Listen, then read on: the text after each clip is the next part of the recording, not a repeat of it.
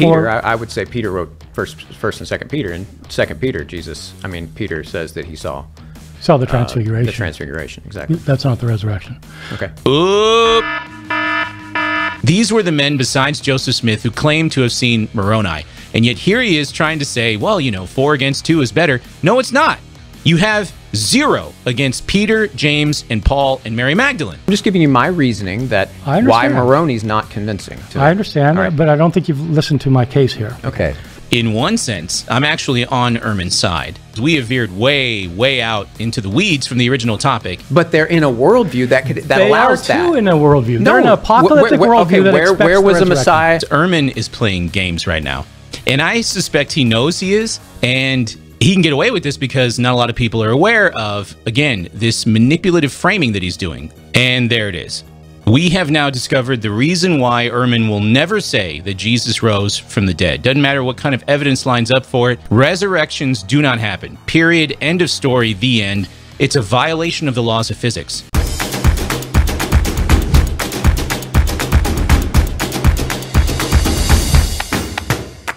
Welcome back to another Pastor Reacts. My name is Nate Sala. I'm the president of Wise Disciple, where we are helping you become the effective Christian that you were meant to be. Before I jumped into this particular ministry, I was a pastor, and before that, I was a debate teacher. And so if you put those things together like peanut butter and jelly, you get this channel, apparently. Well, today we're looking at a video that a lot of you suggested that I react to. It's a recent episode of Unbelievable with Justin Brierley. One of my favorite shows to just watch, conversations-wise. This one is Bart Ehrman versus Justin Bass, I think. The topic is, did Jesus of Nazareth rise from the dead? So let's go. Okay. Hello and welcome to The Big Conversation from Premier Unbelievable, brought to you in partnership with John Templeton Foundation. I'm your host, Justin Brierley. The Big Conversation is all about questions around science, philosophy, history and culture with big thinkers across the belief spectrum. So, little disclaimer at the outset. My issue with these kinds of debates has always been that, on Unbelievable, that they're not really debates, though. They're discussions. I'm coming from a more formal debate background, so I'm used to looking at policy debates, Lincoln Douglas, public forum debates, but that's just not what a lot of these kinds of discussions are. So it's hard for somebody like me to just show up and start holding somebody accountable to a structure of debate that these two probably did not agree to in the first place. It was probably understood that they're going to have a free-flowing discussion where two people largely disagree with each other, which, by the way, I think is actually way more valuable for those of us who want to think through issues and come to our own conclusions. So, again, I love the Unbelievable show. I'm just trying to be transparent about my difficulties with doing a debate teacher reacts to this. So what I'm going to try to do is I'll talk about who's doing a better job challenging the other guy, and then I might step in with some of my own thoughts about the discussion. And that's probably the best I can do with something like this. So again, let's get into it. Today, we're discussing the central claim of Christian faith. Did Jesus of Nazareth rise from the dead? The rise of Christianity, of course, has shaped the modern world. But are its historical origins best explained by naturalistic means? Or is the explanation the first followers gave, that Jesus had risen from the dead, still a plausible option for people today? Well, Bart Ehrman is a well-known... By the way, the topic is, did Jesus rise from the dead? Were the claims given by Jesus' apostles and his first followers plausible? The immediate question that I have is, what the heck is Bart Ehrman doing at the table then? Ehrman is a historian, and historians don't answer these kinds of questions according to Ehrman. He talks about this a lot. Historians, given their particular methodology to understand history, are not equipped to answer this question. So what is Ehrman doing there? So this is from Ehrman's book, How Jesus Became God. Take a look at this. As a historian, I do not think that we can show historically that Jesus was in fact raised from the dead. To be clear, I'm not saying the opposite either, that historians can use the historical disciplines in order to demonstrate that Jesus was not raised from the dead. I argue that when it comes to miracles such as the resurrection, historical sciences simply are of no help in establishing exactly what happened. So again, I ask, what is Bart Ehrman doing here for this discussion then? The topic is, did Jesus rise from the dead? That means we need to see people take a position on this question, right? Or else, what's this discussion going to be? My prediction is, because I've seen Ehrman do this before, you'll see him only go so far and then he'll stop and he'll draw a line in the sand. And the other guy Justin Bass is going to want to keep walking down the path towards an inference, and Ehrman is going to say, no, you can't say that. You can't do that. New Testament historian whose books include Misquoting Jesus, The Triumph of Christianity, and Heaven and Hell, A History of the Afterlife. Bart is an agnostic. He doesn't believe in the miraculous claims of the Bible, including the resurrection of Jesus, but he's always happy to discuss it with those who do. One of those is Justin Bass, a New Testament scholar who's taught at various institutions, including in Jordan in the Middle East. Now, Justin is a Christian, and in his book, The Bedrock of Christianity, he argues there are a number of bedrock facts concerning the death and resurrection of Jesus agreed upon by the majority of New Testament scholars.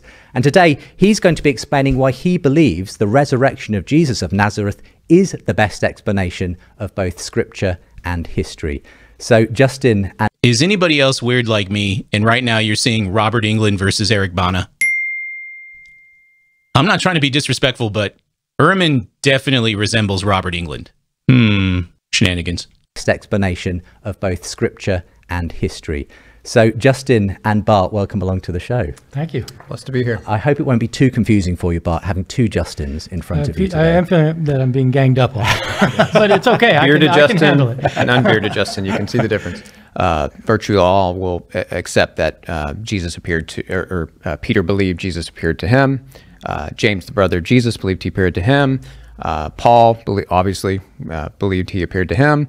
And then we can bring in Mary Magdalene, because I'm pretty sure Bart, he can correct me if I'm wrong, but believes Mary Magdalene also had that experience. She's accounted for in all four Gospels, being the first to actually witness the risen Jesus. So those four would be kind of the bedrock eyewitnesses. Well, why don't we stick with those specific ones and get your take on that, Bart? So to what degree do you agree that at least people claimed to have seen the risen Jesus? I think it's probably right. I mean, Paul certainly. Paul tells us that he did. The problem with these others, of course, is they don't tell us that. So we don't have, Peter didn't leave us writings where he said, I saw Jesus. James didn't leave us writings. We don't know who the 500 were, none of this. So what Peter didn't say that he saw the risen Jesus. Does Ehrman mean that Peter didn't write it down? Like he didn't literally say that phrase in like 1st and 2nd Peter? Which is true. I saw the risen Jesus, right? We don't have those in the epistles. Okay, fair enough. But wait a sec. Peter does talk about the resurrection of Jesus in his first epistle though, right? 1 Peter 1:3, Blessed be the God and Father of our Lord Jesus Christ, who according to his great mercy has caused us to be born again to a living hope through the resurrection of Jesus Christ from the dead. Seems strange for Peter to do that, knowing that Paul had been claiming that Peter saw the risen Jesus, knowing that Luke was saying that Peter saw the risen Jesus. Both of these men were contemporary to Peter, and now Peter is saying that Jesus is resurrected in his own letter. I mean, you have an established church in the 1st century holding to Peter's profession of seeing the risen Jesus, and Peter doesn't want to seem to correct any of these claims about him? I wonder why. Unless maybe it really happened. Isn't that the simplest explanation? Historians tend to do, of course, is to examine their sources of information. And the most important thing is to know what the sources are, to determine whether they are reliable or not, and to see what they say. I mean, so we infer that I think that Peter probably did say that he saw Jesus, and I think James probably did. I don't know about the 500. They come out of nowhere. Well, then why did you make a point to say that the problem is Peter never said he saw the risen Jesus in his writings? You literally just said that a few seconds ago. Is that really a problem, or do we have enough evidence to infer that Peter saw the risen Jesus, which is why you say that you think he did? In which case, that's not a problem, though, right?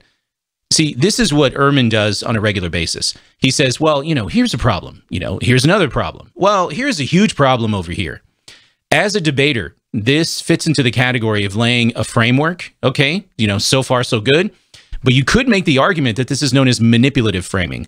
And what that means is when you use negative words like problem, particularly when a true problem does not exist, you're simply describing the regular process of making an inference based on the historical evidence. You seem to be manipulative there. You come across as being disingenuous. Imagine a homicide detective saying, well, I have the suspect admitting he was at the crime scene when the victim was murdered. And I have several other witnesses claiming the suspect confessed to the crime. By the way, these witnesses are known associates of the suspect, and they told a lot of other people about the suspect's confession. Suspect never denied it, but you know what the problem is? He never wrote down the words, "I'm the killer," though. Is that really a problem? In 1 Corinthians 15, there's And no... Mary Magdalene? Well, we don't have anything from her either, obviously. I know, so, but do you believe that she had an experience? yeah, I do. Okay. And I those four. believe that in a lot of religious traditions, you get reports like that. And so my issue with this kind of bedrock thing is whether it's appropriate to consider these kinds of claims outside of other claims for other religious figures. Do we treat them equally, or do we provide a kind of do we say, well, it's more likely true because it's in the Bible and less likely true if it's in the Mormon tradition, or if it's in the Muslim tradition, or if it's in ancient Greek and Roman mythology, or not just mythology, ancient Greek and Roman history. And so do you give equal weight to everything? And if so, then why is it that you prefer these witnesses to the others? So that's an interesting move. Did you see what just happened? After begrudgingly agreeing that the eyewitness testimony of those four people, right, Peter, James, Paul, Mary, are probably legitimate. You know, I mean, the experience of the risen Jesus probably is what happened to them. Now, Ehrman wants us to shift and consider the legitimacy of other miracle claims from different religions. The question for Bass is, why not just stick to the claims of the resurrection of Jesus in order to make an inference and answer the question of tonight's topic? But you know what? This is actually an advantageous move on the part of Ehrman, because what he wants to do is demonstrate that for the same reason that Christians dismiss Mormon claims and Muslim claims, etc., we should dismiss resurrection of Jesus claims. So Ehrman is doing well as an interlocutor. All right, let's see what happens next. Great question. What is the evidence? You know, so my question would be, what is the evidence? You brought up Islam, you brought up Mormonism. Well, in Islam, this only supernatural really claim is to Muhammad. That's one eyewitness. And I agree with Deuteronomy. We shouldn't trust anything unless it's at least 2 or 3 witnesses. So we have 4 that you agree with. You know, in Christianity, when it comes to Mormonism, again, Joseph Smith is the only person to say that Moroni appeared to him, and he says Jesus and God the Father and a lot of other strange things. I'm not sure, Justin. But only one person, only one eyewitness in both those cases, both those religions you brought up. But right. I'd like to hear the evidence for the Greek and Roman. I don't know if you've studied Mormonism very much. Oh, I've studied a lot. There are 11 eyewitnesses, and they to the golden plates. Yes. Yeah. So we're going to compare golden plates to the resurrection of Jesus? No, I'm just saying, if you're a historian, and what you're doing is you're saying we're going to trust eyewitnesses. Okay, I'm fine with them seeing golden plates, but what does that tell us? 4 of them say they saw Moroni give them to him. 4 saw him. Who actually signed affidavits. Half of them left the faith. They left. No, they didn't. They left Joseph Smith. Well, they abandoned Joseph Smith. Yeah. But when they abandoned Joseph Smith, they continued to say that they saw Moroni. That's not true. You can look into this, and I encourage you to, although that's a rabbit trail. The problem here is, well, see, now I'm sounding like Ehrman. Okay. The problem is LDS history is shoddy because they will only affirm certain things these witnesses said, and then they will downplay or ignore other things. The 4 witnesses to Moroni were allegedly, now I had to look this up for reference, Martin Harris, David Whitmer, and Oliver Cowdery. Okay. The 4th witness was Joseph Smith himself. The issue with these 3 witnesses to Moroni, apart from Joseph Smith, is they do change their testimony over time with regard to what they saw. And all 3 were excommunicated from the church and were tarnished in terms of their reputation by the LDS Church and its leaders. Joseph Smith called David Whitmer a dumb beast. Martin Harris was said by Mormons to have a lying, deceptive spirit. He was of his father, the devil, and that the wrath of God was on him. Why? Well, one of the things Martin Harris did was he recanted his testimony. He said he never actually saw the plates, even though he originally said he did. Whitmer did the same thing, said he never actually saw the plates, changed his story a few times on that. And then these gentlemen went on to make other grand claims that could not be substantiated. You see where this is going? If Ehrman wants to say, well, let's look at other religious claims to miracles, then he's going to have to notice that there is a qualitative difference between the ethos of, say, Peter, Paul, and James, because these men were tortured and died for their testimony, never recanting, never being excommunicated from the Christian church, never being denounced for having lying, deceptive spirits and being of their father, the devil. But you'll also have to notice that the ethos of the Mormon witnesses are not there. Once you press into the details of the religious claims of Joseph Smith and his compatriots to the religious claims of the apostles of Christ, there is no comparison. And Ehrman knows this. He has to know that. He's a historian, right? That's his thing. So then what is the point of bringing all this up? It seems to me you have two options. You're either ignorant and are making illegitimate comparisons, or you know what you're doing and you're misleading folks on purpose. To suggest historical Christian claims about Jesus and historical Mormon claims are on par with each other is to, at the very least, mislead people that are watching this video. You know what I mean? And then you wonder, okay, is that unintentional or is that intentional? At the very least, I will say this. Ehrman is doing a good job handling himself as an interlocutor against Justin Bass. I think that's pretty obvious. You credit those. Okay, well, that would only be 3. But no, to abandon Joseph Smith, Joseph Smith is the foundational prophet. It's 4 plus Joseph Smith. That's 5. I'm just saying, are you being impartial, or are you saying it's more like... No, it's 3 plus Joseph Smith is 4. Because these are biblical witnesses. Well, okay. In those cases, by the way, we actually have their testimony. Okay. And it's within 100 years. Yeah, but so it's good enough. With the New Testament, you don't have Peter's testimony or James's testimony or the 500. So you don't have 4. You've got Paul. But what we have is good enough to convince you for the New Testament eyewitness.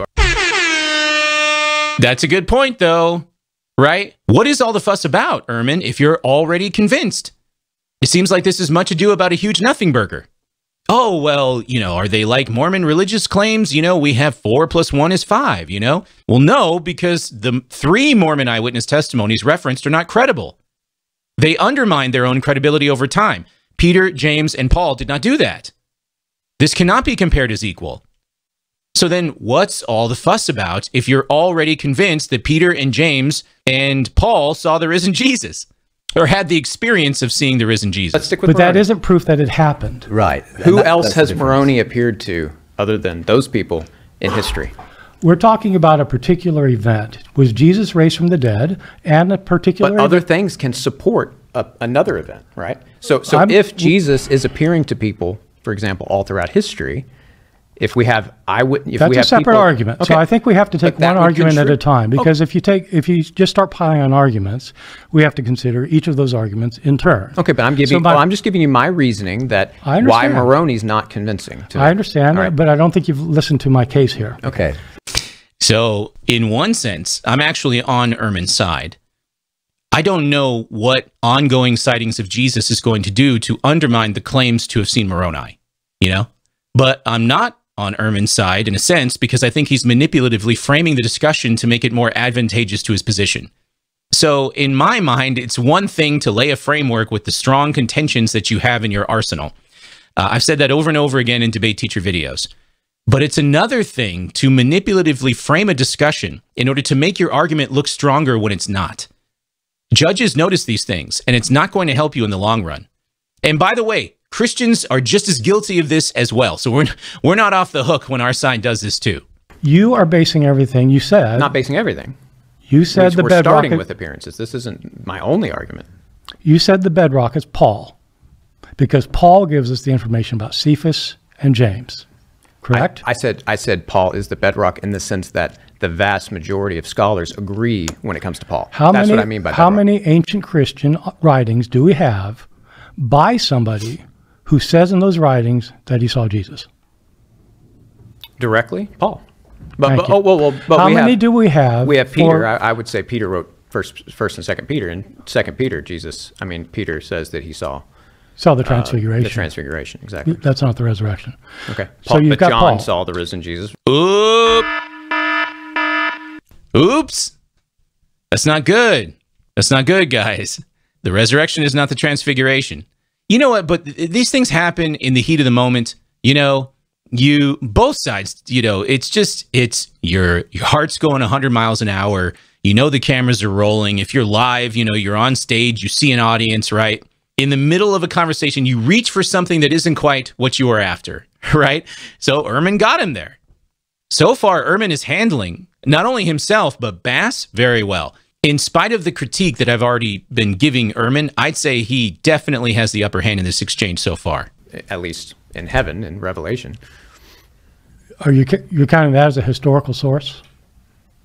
Of seeing something, of seeing Jesus again, that would contribute to the argument. Again, that's the point, that these things go back to let me try again, support because the original. I want us to be clear what we're talking claim. about. You have nothing beyond those three witnesses with Moroni. Okay. Nothing. Let me finish. Okay. You're saying that Paul gives us the evidence for himself. He saw Jesus, but none of the others. You think Peter wrote 1st and 2nd Peter, and okay, but that would be 2. Mm-hmm. I'm saying that in the case of Moroni giving Joseph Smith the plates, we have 4. So if the idea is that you trust eyewitnesses who swear to what they saw, and that we're doing this impartially. Okay. We're doing this impartially as historians. In other words, we're not trying to back up our faith. We're not trying to prove that we're right about something. Historians don't do that. Historians try to figure out what happened in the past, and they evaluate their sources. So what I'm saying is, if you're going to take the sources that agree with you and you say that they're probably right, not because they agree with you, but because they're reliable sources, because you've got Paul and you've got Peter, say, okay, well, I've got 4 people from Moroni giving the plates. And these people are highly religious people. The religiosity was never questioned. So, again, this is just not true. I mean, Ehrman, who earlier, I think, suggested or alluded to the fact that he knows LDS history, he told Bass, you should look into it or something like that, right? So, I mean, Ehrman presents himself as someone who knows what he's talking about as a historian. Okay. You can't sit here then and say that Ehrman is ignorant of the unraveling of the credibility of the other eyewitnesses to Moroni over time. These were the men besides Joseph Smith who claimed to have seen Moroni. And yet here he is trying to say, well, 4 against 2 is better. No, it's not. You have, in many scholars' opinions, 0 against Peter, James, and Paul, and Mary Magdalene. Those are the ones even Bart Ehrman accepts, by the way. So once again, what is this weird math equation about if Ehrman already accepts Peter, James, and Paul, and Mary? If you've already accepted their testimonies, then let's move on to the abductive argument. What is the inference to the best explanation for these testimonies, as well as the other facts of history for the establishment of the early church claims about Jesus' resurrection? Can we go there at some point?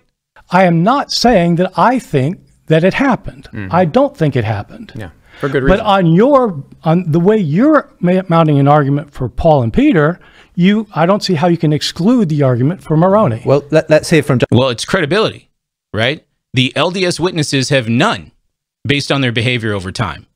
Peter, James, and Paul's credibility remains intact based on their behavior over time. Justin, so essentially, Justin, is the question here, is there better evidence that the resurrection claims of these first followers of Jesus are better evidence than other claims from other religious traditions like Mormonism and so on, where they also claim to have been eyewitnesses to something miraculous? Exactly. And what I was saying with the when it comes to the 4 eyewitnesses, one of them is Joseph Smith.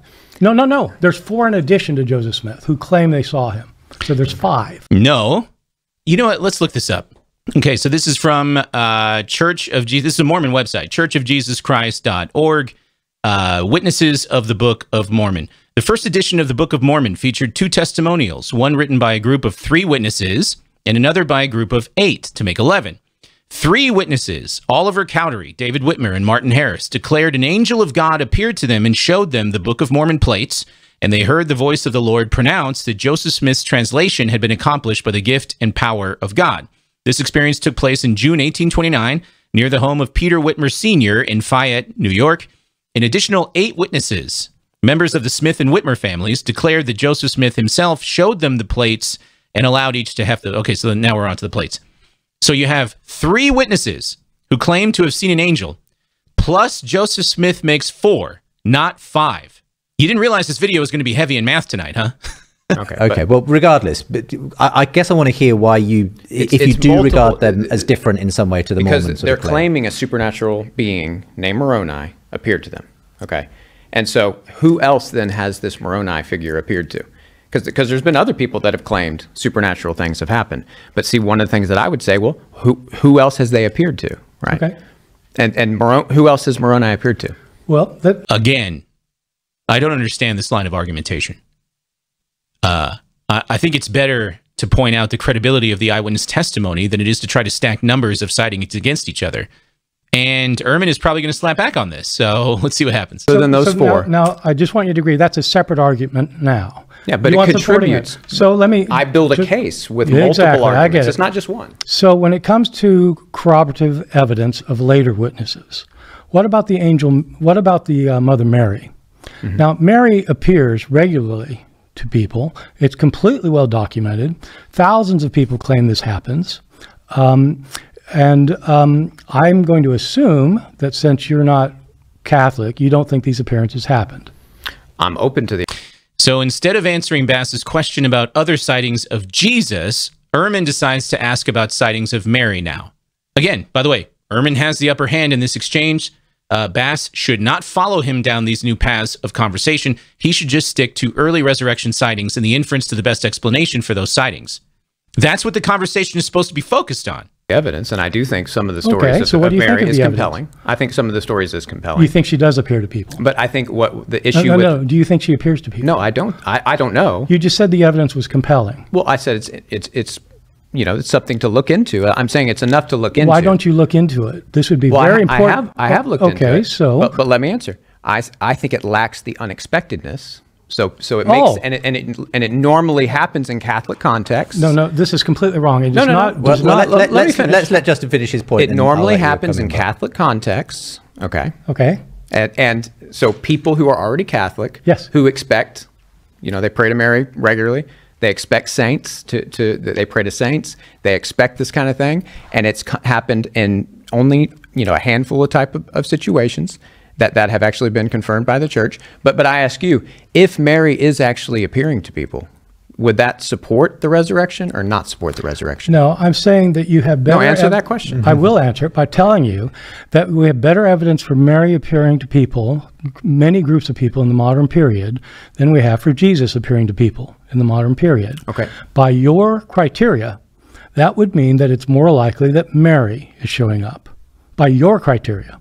By my criteria, neither one happens. Okay, but if Mary is appearing to people, does it more support the resurrection or not?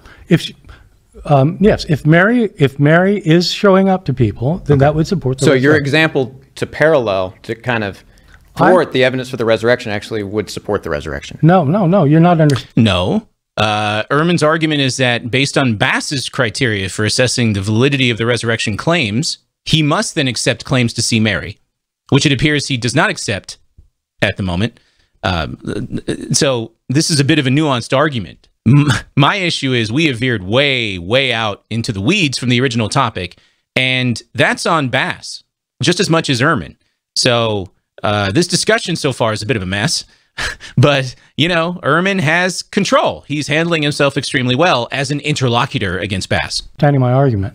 I'm saying that you... But that's true, right? What I just said is true. No, you're not understanding. You just admitted that. You said if Mary is appearing to people, and you think there's a lot of evidence for it. I don't think so. I think it lacks the unexpectedness. The apostles, these people like Paul, Peter, Mary, were in no way expecting Jesus to appear to them. In no way. Right. So Catholics who expect, that can have an expectation for this type of thing, it makes sense why it would happen. So you have so the arguments. The problem is you're arguing about three or four things at once. You're arguing three or four things at once. I don't think you've read the literature on Mary, because in many I've read a lot of it, yeah. Laurentine, yeah. Then you know full well that many times it's not expected. So, because if you've read the literature. So No, of course it's expected. That's the point.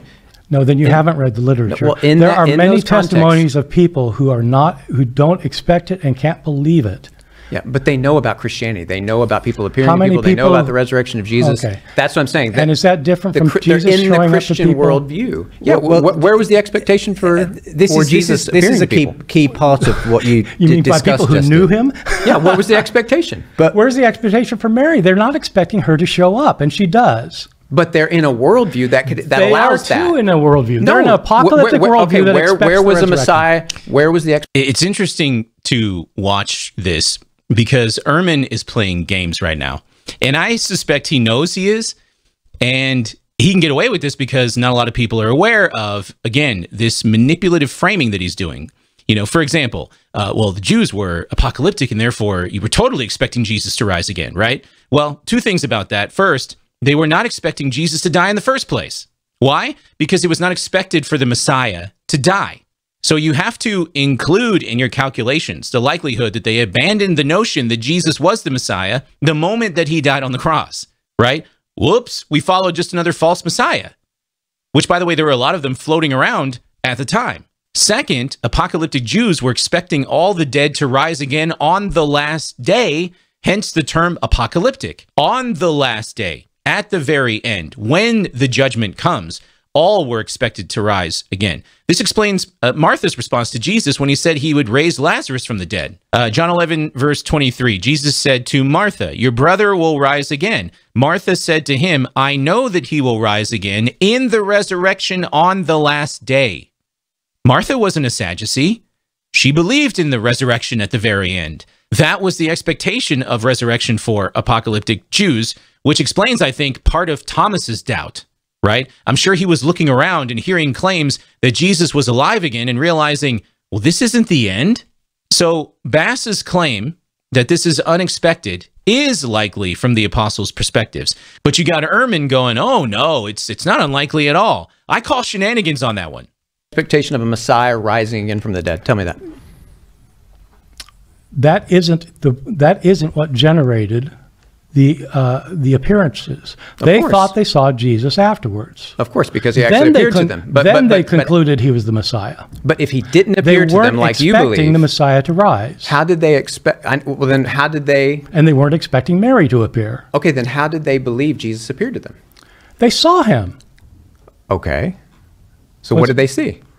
Well, how do we know? What do they see when they see Mary? You don't think they see Mary? Well, that's what I'm saying. I think some of the evidence for the Mary is they saw something. Well, I think they saw something with Jesus too. Of course, I've never argued against that. But that's the thing. It led them to say something that was completely unexpected. Yes. So I think it's compelling evidence. Can I just that it actually you is guys are the raised Jesus. 10 to the dozen here, and I just want to, for the sake of the viewer or listener, I just want to be really clear on this point that you're making at this point, Justin, because there's a lot of different points being thrown out here. But it's that you say that the idea of a resurrected Messiah who had been crucified and resurrected was completely unexpected in that Jewish culture, and therefore is what you're essentially saying. It's unlikely they would have made something like that up. There had to be some kind of experience that came behind that claim because it was such an unexpected claim. Whereas I think what I understand you saying, appearances of the Virgin Mary, although they may not have been expected in that moment or whatever by the people who are experiencing them, there is a general expectation in Catholicism that sort of thing happens, and therefore it's not so hard to believe that it's been generated. So where did they get the idea? I'd like to respond to that. I just wanted to make sure we got that really clear. No, I think it's a good clarification, because I think that's absolutely right. Okay. And I think it's what happened with the followers of Jesus as well. Okay, go on. They did not expect a Messiah to be raised from the dead. There was no expectation that a Messiah was going to die and raise from the dead. So they didn't expect that. The question is, what happened to generate that belief? Mm-hmm. My view... According to Ehrman, what happened was Peter, James, and Paul and Mary had an experience of seeing Jesus alive again. Now, what is the best explanation for their experience of seeing Jesus? That's where this conversation should have gone, like in the first 5 minutes. Because Ehrman began the conversation by agreeing that Peter, James, and Paul and Mary had that experience of seeing the risen Jesus. It's absolutely right that Peter probably, Mary probably, Paul certainly, I would say, thought they saw Jesus alive afterwards. There's something happened to them to make them think that Jesus was alive. It's not because they were expecting the Messiah to rise from the dead. No, it wasn't. Right. What we don't know is who else had these experiences. What we know is that there were claims that other people did after the first people claimed it. Okay. And so once you have a follower of Jesus like Peter say, I saw the Lord, it's not implausible. In fact, others start saying, oh, I saw him too. So that's not copycat. So it's the same thing with Mary. It's exactly the same thing. And so my point is not that proves that Mary was raised from the dead or anything. My point is that if that's the kind of argument you want to make about Jesus, you can make it about other people that is just as plausible. Is the historical... So this is Ehrman critiquing Bass here. And the critique isn't exactly correct. but it's not way off the mark either. Ehrman is right in the way that he frames this. If you want to count numbers of witnesses, then let's talk about numbers of witnesses to other religions. The problem is all of this is a huge deviation from where this conversation started, where this conversation should have stayed from the very beginning, because Ehrman agrees about Peter, James, Paul, and Mary. What is the best explanation for these folks talking about seeing the risen Jesus?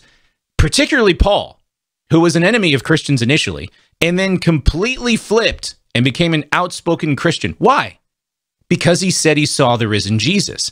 If we could just bring this conversation back to that, that would be awesome. Issue here then, that you think that this claim that the Messiah had been raised was kind of a post facto kind of sort of rationalization of these experiences they had. They thought he was the Messiah before he died, in my judgment. Right, so they did think he was the Messiah. And they weren't expecting him to die. Right. He died. One of them, two of them, three of them said, "I've seen the Lord." And then they had to figure out, well, how does that work? And it must mean, if he's alive again, it must mean that God's raised him from the dead. But there were other... These are apocalyptic Jews. Apocalyptic Jews, the only way they can imagine life after death is an embodied existence. They don't believe the soul lives on after death. These are Jews. Jews believe that the body and soul are one thing, and that afterlife, if there is an afterlife, it's body and soul. No, that if they see Jesus alive afterwards, it must mean that his soul has come back into his body. How does that happen? It can only happen when God does it. Okay. God has raised him from the dead. Once they say they raised him from the dead and they already knew he was the Messiah, that's when they start saying the Messiah was raised. Quick response and we'll go. That's an interesting account of what potentially happened, except it leaves out key factors like all of Jesus' claims to be God. To self-identify as the Yahweh that appeared to Moses in the burning bush. It leaves out Jesus' own claim to raise himself from the dead. John chapter 2, verse 19 says, Jesus answered them, "Destroy this sanctuary, and in 3 days I will raise it up." The Jews then said, it took 46 years to build this sanctuary, and will you raise it up in 3 days? But he was speaking about the sanctuary of his body. Now check this out. So when he was raised from the dead, his disciples remembered that he said this, and they believed the scripture and the word which Jesus had spoken. Ehrman is ignoring the testimony of the disciples themselves, if we were to take John's accounting at face value. So it's not just that Jesus' disciples were trying to fit his resurrection into some kind of Judaistic framework, but they also recognized the claims that he was making about himself. He is Yahweh. He forgives sins. This is Matthew chapter 9, verse 6. But so that you may know that the Son of Man has authority on earth to forgive sins.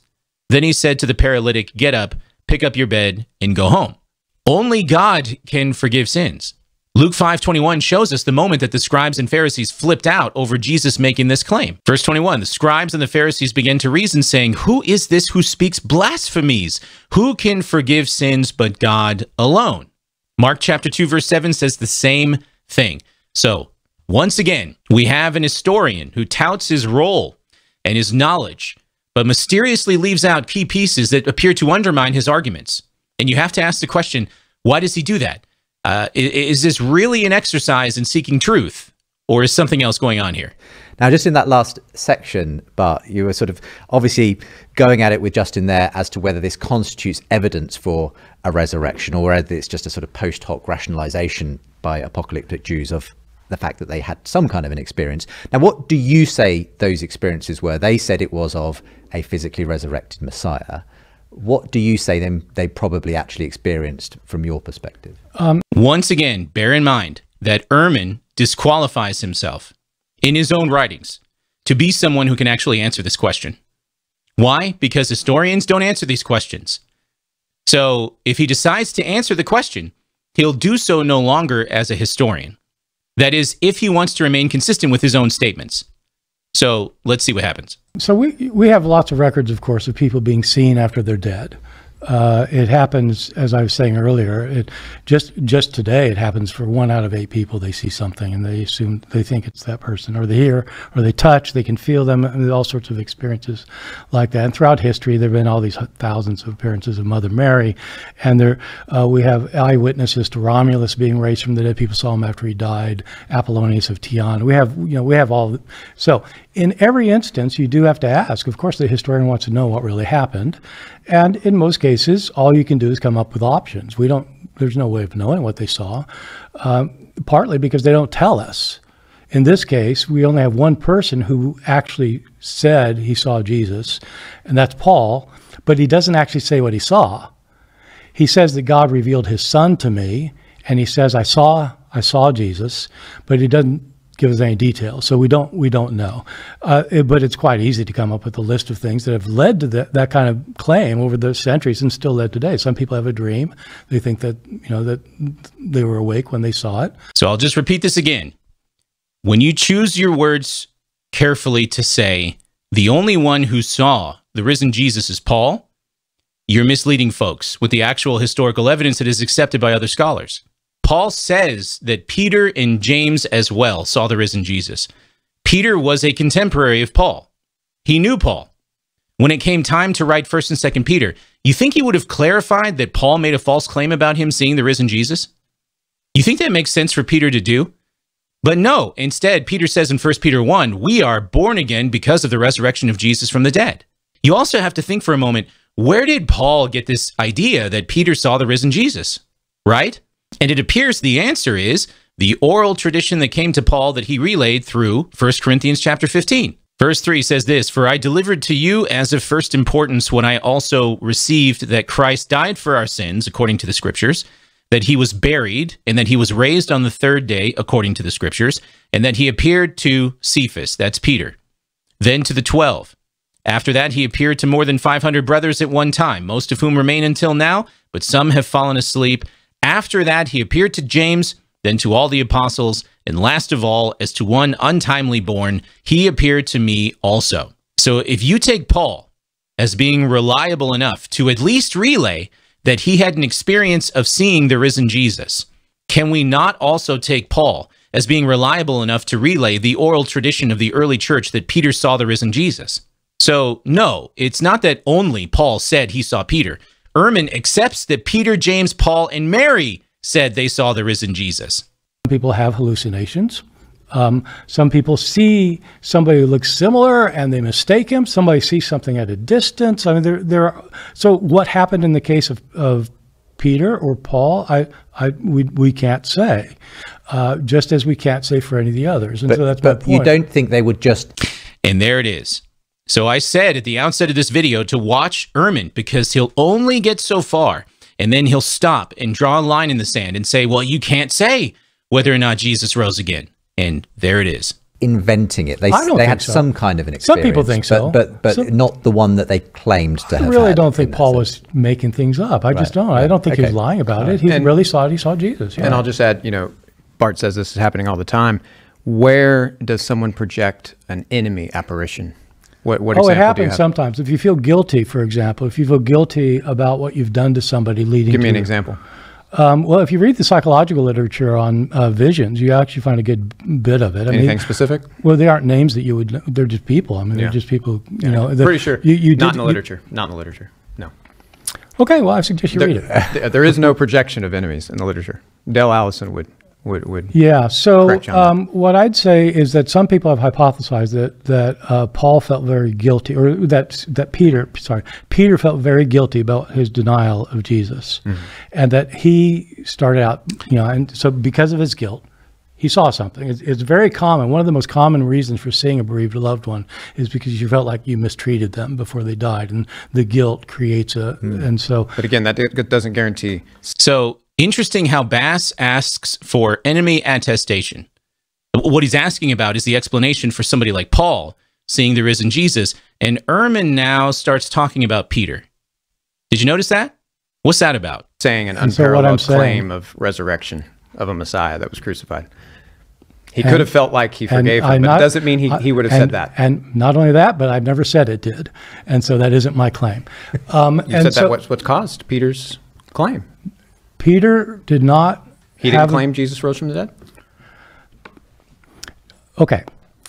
What I've been saying is Peter did not claim that the Messiah got raised from the dead the second he saw Jesus. What he thought was Jesus had come back to life. You're saying he figured it out as an apocalyptic Jew. I'm going with your argument, yeah. But Paul, how does Paul imagine I was getting to that. Crucified man I was getting to that. Rising from the dead that he hates, that he thinks cursed by God, appearing to him? I'm looking forward to that one. Okay, go ahead. Wow, it's getting spicy. Which, by the way, while you are absolutely allowed to interrupt your interlocutor and ask specific questions that are advantageous for your position, the bottom line is this isn't a debate, though. So when you do what is more typically accepted in a debate, like in a regular discussion, you come across as rude, and Ehrman is definitely letting his nonverbals and some of his verbals express how his interlocutor is being rude. So this isn't a great look from Bass. I can even see Justin Brierley getting a little uncomfortable there. But here's the thing. Bass is making some good points, though. So this is where you have to make a decision as someone in a context like this. Do you press hard, or do you choose your moments? This is definitely an art, for sure. So Paul did not get this information from Peter and James. Paul was persecuting Christians before he ever met Peter and James. So he knows the Christian claims already. There have been a lot of psychological analyses about what might have happened to somebody who feels guilt over what they're doing to these people that would generate a vision and to have a conversion.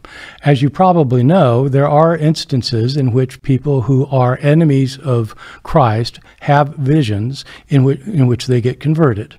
And so Paul would be in that category. Okay, just so we're clear, according to Ehrman, who cannot answer these questions as an historian, Peter and Paul felt guilty, and so they coincidentally had experiences of a risen Jesus. These were not together. These were on separate occasions, and then coincidentally concluded the same exact thing, which was not commensurate with apocalyptic expectation of Jews in the first century. Ehrman agreed with that, by the way. That was not the expectation.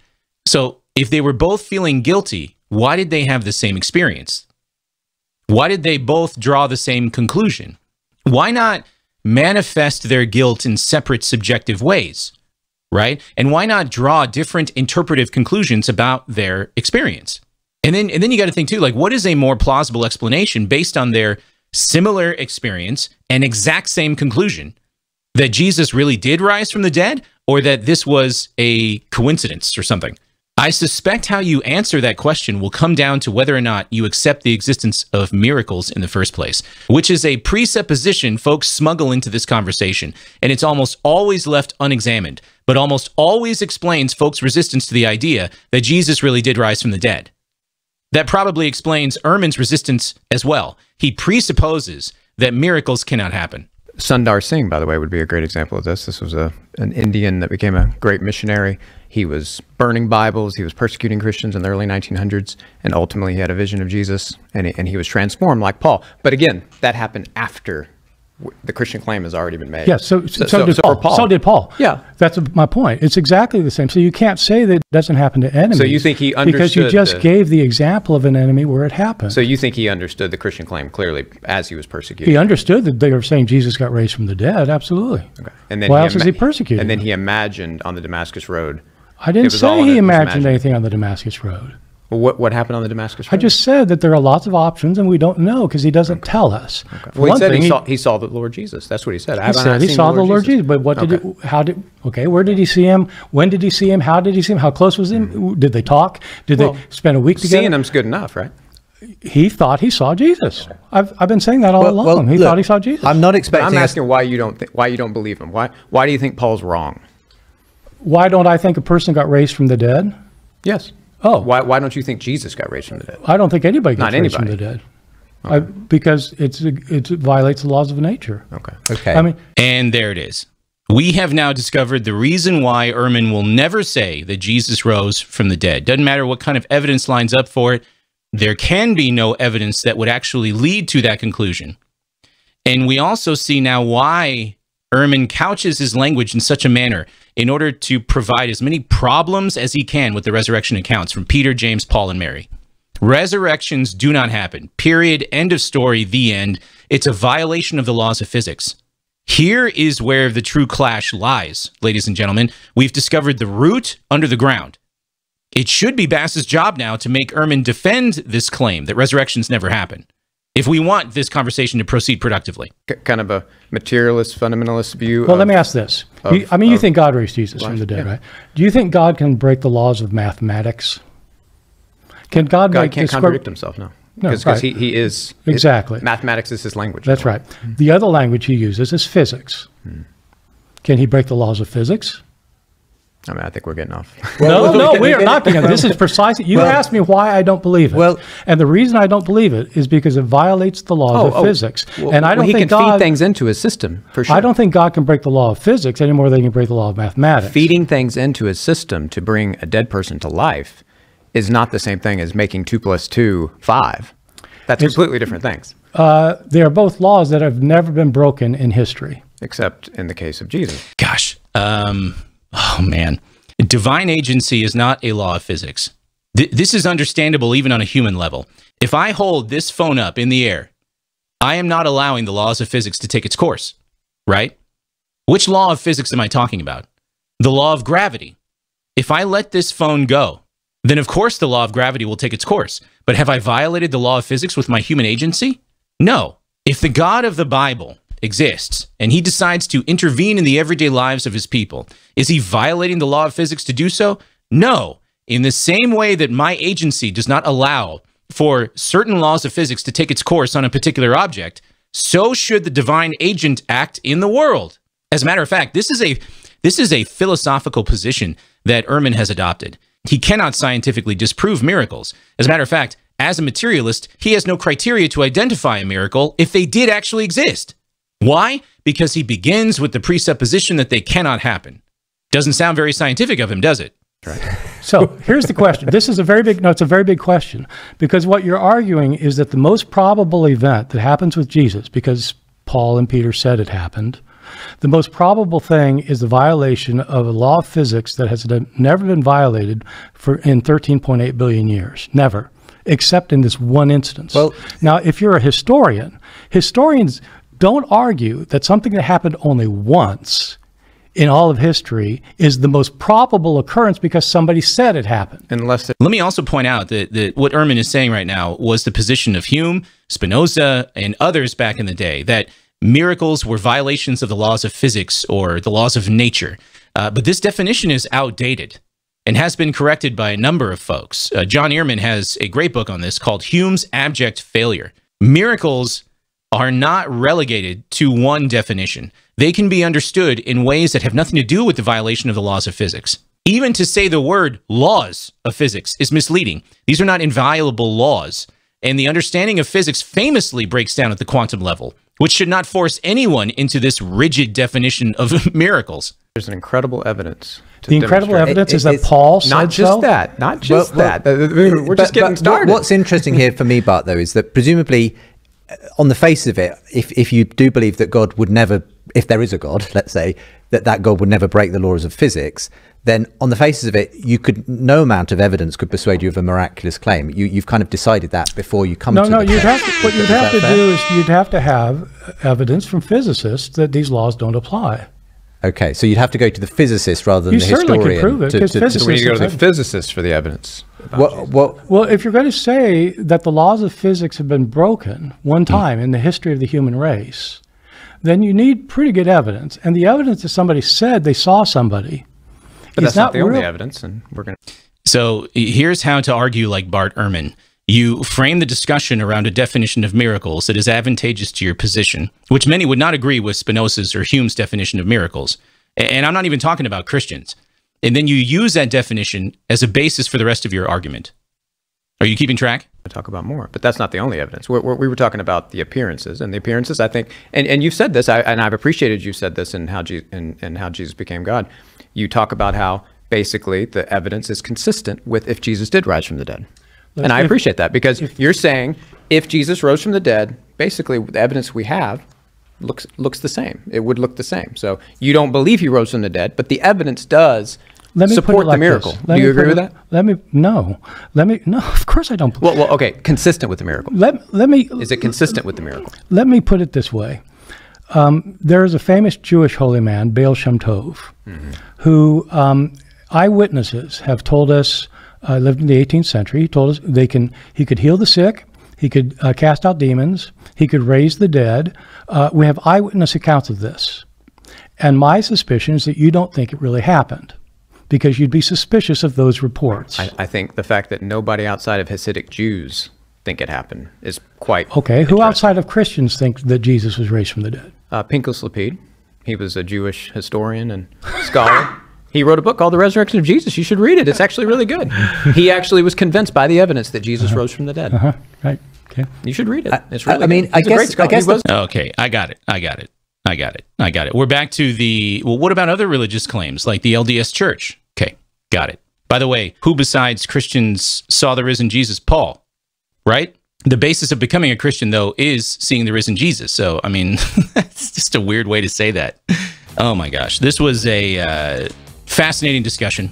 I think there's no doubt that in terms of debate, Bart Ehrman handled himself much better than Justin Bass, which is ironic because if you go beyond the rhetoric and get to the root of the issue, Ehrman's substantive issue with resurrection claims is his philosophical presupposition that miracles just don't happen, guys, right? Justin Bass did make some good moves against Ehrman, particularly as he pointed out that Ehrman accepts that Peter, James, Paul, and Mary experienced what they believed was the risen Jesus, but then he really wanted to talk about appearances over time and focus on like the numbers of sightings or something.